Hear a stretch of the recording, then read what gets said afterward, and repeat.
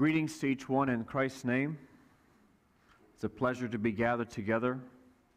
I enjoyed our Sunday school discussion, just seeing the different perspectives. There's a lot in scriptures, and there are some passages that are more controversial, and it's good to study the Word, to see what does the Word say.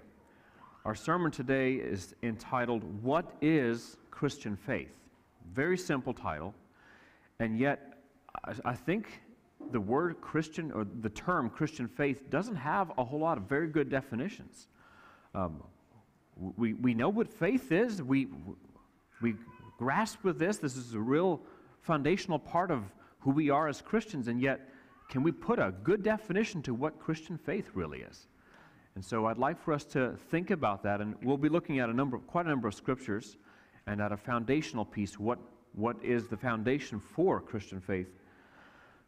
But I think of walking into the Christian faith, there are things that we need that bring us along the faith. And sometimes our faith feels weak. And sometimes we use terms like strengthening our faith. And the Lord has given us promises that we can really rest on. So I'd like to look at that. Hebrews 11, verse 6, kind of a opening text here. Hebrews 11, verse 6. But without faith it is impossible to please Him. For he who comes to God must believe that He is, and that He is a rewarder of those who diligently seek Him. And so this thing of having a Christian faith, what is it for? Well, I think at the source, we're seeking to understand who the Father is. We're seeking to align ourselves with the Father, but we're seeking to please the Father. And we can't please the Father in any way if we don't have faith first. There was a small boy riding on a bus going home from Sunday school, and he was really excited about the little card that he got. The card said, have faith in God. But as the bus drove along, he lost grip of his card and it fluttered out the window. And he said, "Bus driver, stop! I lost my faith in God." And so the bus driver stopped, and he got out and got his card, and some people snickered and said, "Oh, to have, the personality of a little child." But others were thinking, maybe that is kind of what some of us should be more concerned about. Do we have that deep tenacity of we want to seek God? We want to not let go of our faith in God. And so for this boy, it was important to find his faith in God, or his card with the faith in God in it. So we'll start a little bit with definitions. When I'm talking about Christian faith, I'm not really talking about an optimistic attitude while taking foolish chances. Okay, there's plenty of that in the world. There are people who like to take chances, and then they try to comfort themselves by being very optimistic. And they pump themselves up and pump other people up while doing something quite foolish. And Christian faith is not about that. I'm not talking about a particular feeling or a mood. Sometimes we use the word faith more as a feeling or a mood, but this is not what we're talking about here. If I say, I have faith that you all came prepared this morning, I don't really know. I'm kind of using the word faith more like a hope. I hope you prepared. But this is not hope. This is something bigger than hope. It is also not trying to do good and then hoping for the best on the judgment day. We're just going to really try our best. We're going to try to be good people, and that's what faith is. No. Faith is much bigger than just trying to be good and hope for the best on Judgment Day. If we take a look at faith in a dictionary, and I'm looking at an old definition, 1828 Webster's Dictionary has two that I'll pick. There's about 9 of them. And the first one is belief or assent of the mind to the truth of what is declared by another, resting on the authority and veracity without other evidence, the judgment that what another states or testifies is the truth. And then in theology, the assent of the mind or understanding to the truth of what God has revealed. And we're really going to look at a lot of what God has revealed in Scriptures. And that's what we rest our belief on. And when our belief is resting on something that is real and that really is, and we believe that that is, then we have something strong to rest upon. It goes on to say, simple belief of the Scripture, of the being and perfections of God, and of the existence, character, and doctrines of Christ, founded on the testimony of the sacred writers, is called historical or speculative faith, a faith little distinguished from the belief of the existence and achievements of, say, Alexander or Caesar. So we're really looking at what really is. And the Scriptures tell us what really is. We have another Scripture, and we'll cover that later. I'm not going to go there now, that talks about what faith is. Faith is the substance of things hoped for. And so, what is that substance? What is that thing that we can really put our faith in or our belief in, and we can be solid sure? We can really know that this is real. So, before we go there, I'd like to look at a foundation. I don't think we can truly understand this Christian faith if we don't have the foundation of repentance. And repentance kind of has three aspects that we experience if we become converted and we follow Christ. The first one is an intellectual aspect. This is a recognition that we have sinned and that we are completely helpless and that we have personal knowledge of sin. Not just sin in the group, we have personal knowledge of sin, and we acknowledge that. Paul mentions coming to know his sin through the law. And I think none of us would have really any understanding if we didn't have some knowledge, some understanding of the law or of the Word of God. And so we would have very little conviction of sin if we never looked at ourselves in the mirror of God's Word or God's holy law. So aspect number one is intellectual. It's something that we realize in our mind. And then it's emotional.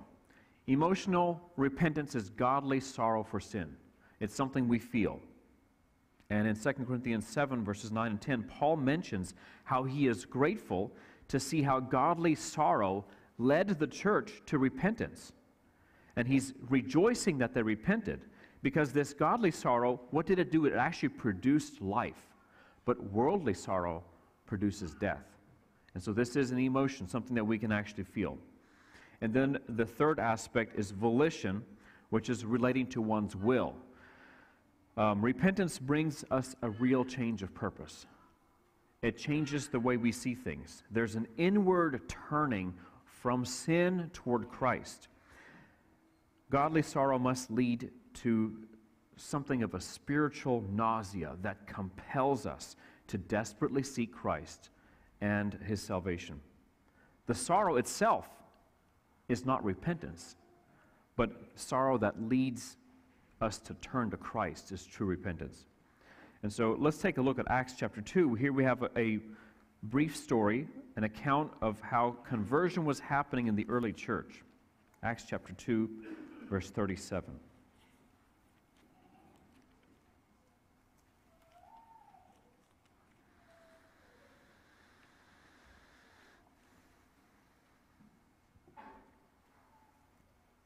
Peter and the apostles were preaching, and we'll begin in verse 37, Acts 2.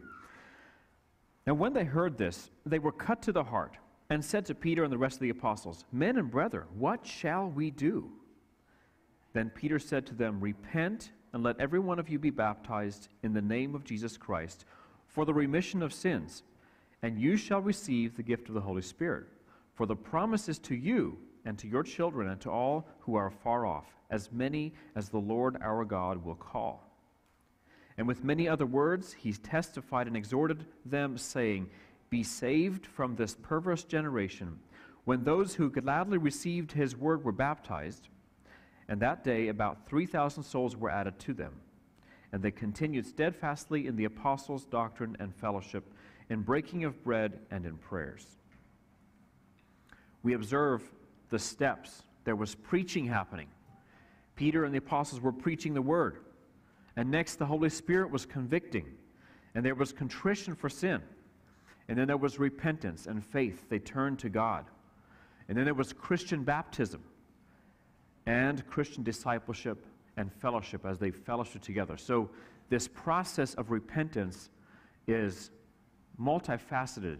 But when we experience it the way God designed it, we will find ourselves belonging to a new group of people and to a new God. And within that belonging, there comes a sense of understanding and growth and a place where we can really rest ourselves as we grow together. So we're going to switch now back to the idea of Christian faith. I'm not using the word faith alone. I'm kind of putting that together and saying Christian faith, what is it? And I think there are 4 essentials. I've taken these 4 essentials from J.C. Wenger's book, Introduction to Theology.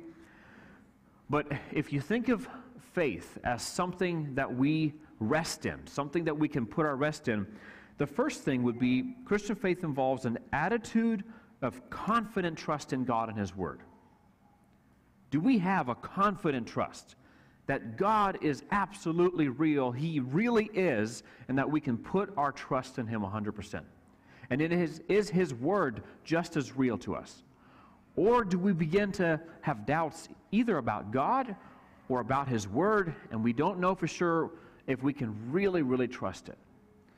And I know in life sometimes we face things, and as we face life circumstances, sometimes we're tempted to doubt about God leading us or God being present in the situation. But if we can start with the foundation, is God real? Is He real for you? And are you able to put your whole confidence in God? And if you can put your whole confidence in God and you can really trust Him, then come what may, He will be with you and He'll see you through. We know Abraham was kind of the man of faith, and for many years when I read the story or thought about the story, I always wondered what Abraham was thinking when he took Isaac up that mountain and he left his servants and the donkeys behind, and they took the wood and Isaac and they went up to a separate place, and he was going to offer Isaac. And this was a huge test of faith. And yet Abraham had this solid confidence that God was going to provide a way. And I always wonder what Abraham thought God would do to provide a way. But Genesis 22 verse 5 actually gives us a really good clue. And in the New Testament we have a number of verses. So Genesis 22:5, I'm going to read this verse. And Abraham said to his young men, "Stay here with the donkey. The lad and I will go yonder and worship, and we will come back to you." He was going up there to offer his son. And he had his knife, and he was prepared to kill his son on the altar. But before he went up, he told him, "We will come back." It was only the two of them. And in the New Testament, we have Hebrews 11, verse 17 through 19. By faith, Abraham, when he was tested, offered up Isaac. And he who had received the promises offered up his only begotten son, of whom it was said, "In Isaac your seed shall be called," concluding that God was able to raise him up even from the dead, from which he also received him in a figurative sense. Abraham had this deep faith that God would provide a way, and he sensed that God would, if God would bring it to the point where Isaac was dead on the altar, that God would raise him up. Do we have that kind of faith that when we follow God, we can do whatever He asks us to do, and we know He's going to provide a way, even if what we feel like He's asking us to do is just counter to everything that makes sense to us? Do we have this attitude of confident trust in God? Hebrews 6, I'd like you to turn with me to Hebrews 6, verse 13.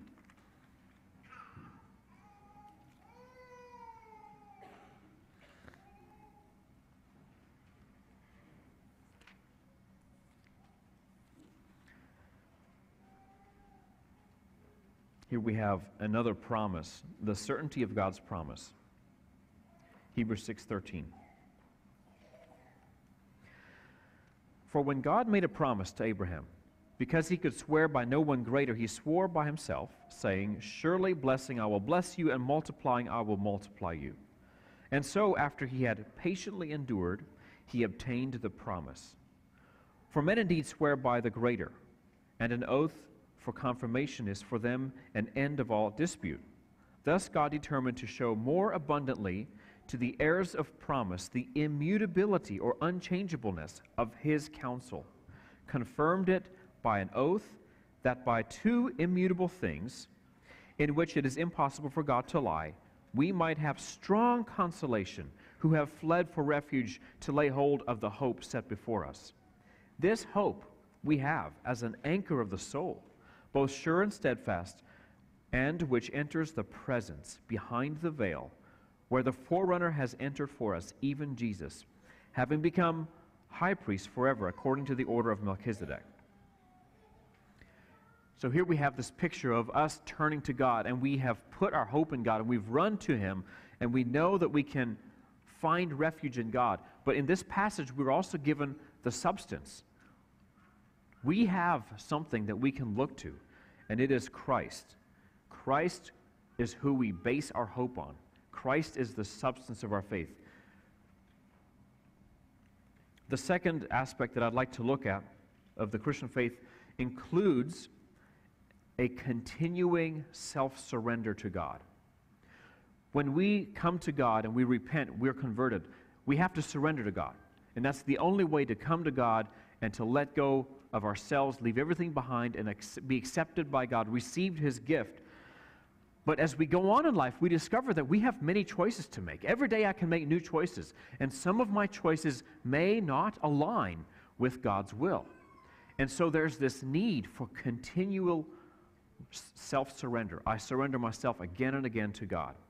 If we think back to Abraham, it was not enough for Abraham to only give himself to God, as it were, in repentance.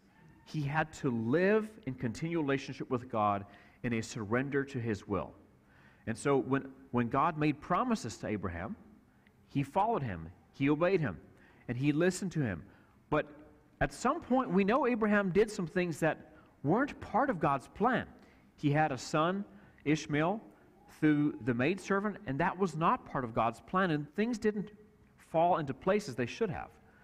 And he took things in his own hands. If he would have continually been able to remember, I need to continually surrender to God. God has a way in this. And in that, there's a path forward. And Abraham did. He relied on God. He turned back to God and accepted that God has a path for him. James 2, verses 20 through 23. But do you want to know, O foolish man, that faith without works is dead? Was not Abraham our father justified by works when he offered Isaac his son on the altar? Do you see that faith was working together with his works, and by works faith was made perfect? And the scripture was fulfilled which says, Abraham believed God, and it was counted to him for righteousness, and he was called the friend of God. When Abraham believed God, God looked at that, and he accepted him, and God called him righteous. To be saved is glorious, but the Christian faith includes more. It is necessary that we maintain a life of holiness, and I think that life of holiness and obedience kind of goes along with being surrendered to Christ, and this is an aspect of our saving faith. The third thing, Christian faith involves a longing to please God. Already mentioned earlier from that verse in Hebrews. As we turn our lives over to God, and as we fully surrender, there's something different about what we want in life. And I know that we still face it. I face it regularly, where I realize I have desires, and these desires want to push me a certain direction. And I have to remind myself, are my desires being surrendered? And is my desire really to please God? Is that the top desire, to please God? And if we have truly been converted, we will have a desire above all else to do what God desires us to do, to be what God desires us to be. Acts 24, verse 16, Paul spoke about this, and I like his example. he says, "So I always take pains to have a clear conscience toward both God and man." As he walked life and he dealt with the passions and the desires, the things that the world wants to offer, he realized, I need to constantly ask myself, is my conscience in such a way that I can live right before God and God will accept me and I have a clean conscience, a clear conscience? But he didn't do it just for God. He did it before man as well. He lived in such a way that men would not be offended by his life. This Christian faith takes on an attitude of belonging completely to Christ. It's a sense of belonging. I'm not valuing my own will anymore, but I'm giving my body, my soul, my mind, and spirit, everything to Christ. And when I give everything to Christ, and I do it in faith, God can be pleased. And we can live in a way that pleases Him. The fourth one, Christian faith shows obedience, and it ignores consequences, desiring only to step forward at the command of Christ. In other words, he who has Christian faith does not live on the basis of prudence. He does not reckon with selfish outcomes. He serves God out of sheer love for Him, asking only for grace to perform whatever God asks. And I think of that, and sometimes I feel like my love for God isn't that strong. And when I focus back on God, who is God? Who is this God that I am serving? It helps me understand where my love really ought to be. We have plenty of distractions, but can we turn our love back to this love? And when we serve God out of sheer love for Him, that's called obedience. But it sounds different than obedience. Obedience sounds like something that's being forced. It's not. Obedience is something that just flows out of a love relationship. Michael Sattler wrote a tract. It was called Two Kinds of Obedience. I'm only going to read one paragraph. It's a lengthy tract, and you would do well to read it sometime. You can find it online. Two Kinds of Obedience by Michael Sattler. He begins this way: obedience is of two kinds, servile and filial. Servile has the idea of being subject like a slave and doing something as a slave, submitting like a slave, and filial has to do with the longings of love and connection. The filial has its source in the love of the Father, even though no other reward should follow. Yea, even if the Father should wish to damn his child, the servile has its source in a love of reward or of oneself. Filial ever does as much as possible apart from any command. The servile does as little as possible, yea, nothing except by command. The filial is never able to do enough for him, but he who renders servile obedience thinks he is constantly doing too much for him. And this helps us realize that it really needs to be flowing from a life of love. And when we truly understand what God has done for us, and there's true Christian faith, it's not putting something on. I think there's plenty of hypocrisy around in the world where people live a certain way, even put on certain values, live by certain principles, and try to make people believe that they are pretty close to what they ought to be. Oh, they struggle, but they're pretty close to what they ought to be. But they really have a servile attitude in serving God. And when it becomes this filial or this love relationship, it's no longer about pleasing anybody around me, but rather, am I doing this to please God?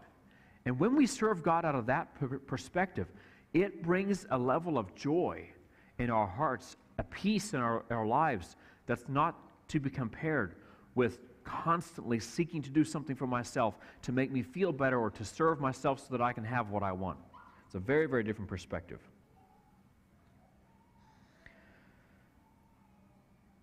Christian faith is not based on the quality of our own faith, as if to inspect whether my faith is sufficient to save me. It focuses in its object, God Himself. So Christian faith is based on whether God is able, whether God's promises can be trusted, and whether God can deliver me from sin. Think of this example about the Israelites. Before they left Egypt, they were supposed to put blood on their doorposts. I'm sure there were some who put the blood on their doorposts and went to bed really, really nervous. They did not like this thing of a death angel coming through the camp and wiping out the firstborn. They knew what was going to happen. They had been warned, and they had put the blood up. But do you think they just went to bed and just relaxed and sang glorious songs? Now, there may have been some of those. That's showing of some kind of deep trust and faith that God is absolutely going to take care of us, and we did what He said, and He's going to take care of us. But I'm quite sure there were those whose faith was weak, whose faith was not that solid. But was the firstborn saved dependent on how strong their faith was? Or was the firstborn saved based on the fact that God had promised something and they had placed their trust in God even when they felt weak in their hearts? They felt really nervous and scared about this. And if that's what we do with our faith, and we sense, my faith is weak, my faith is small like a mustard seed, and we ask, Lord, increase our faith, and yet we can remember, it's not about my faith. If I have enough faith to reach out and say, yes, God is able, and you can keep reminding yourself of who God is, you'll find a place of rest, and He'll carry you through. Back to Hebrews 11, verse 6, the verse we read in the beginning. But without faith it is impossible to please Him. For he who comes to God must believe that He is, and that He is the rewarder of those who diligently seek Him. I'd like to close with Hebrews 10, verses 19 through 25. I won't make a lot of comments on this passage. It's an exhortation for us. Hebrews 10, verse 19.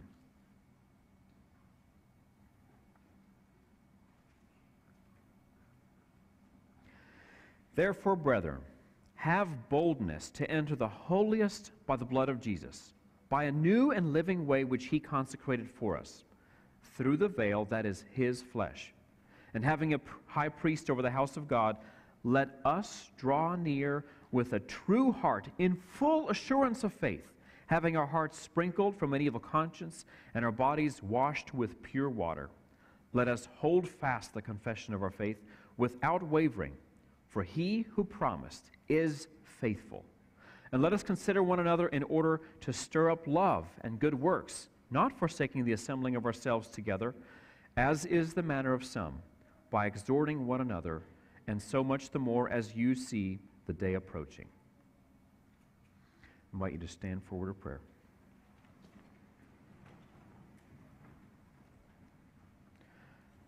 Father, today we're grateful that we can come and rest ourselves completely in your ability, in your existence, and we can trust in you. And we come saying, again, we realize we need to surrender ourselves, and we need to walk in obedience. But this is because we love you. And so today, Lord, we acknowledge that we love you, and that as we move forward from this house into our homes and into our workplaces, we want to love you and serve you and show what a great God we serve. Bless us today and keep us in your care. In Jesus' name, amen. You may be seated.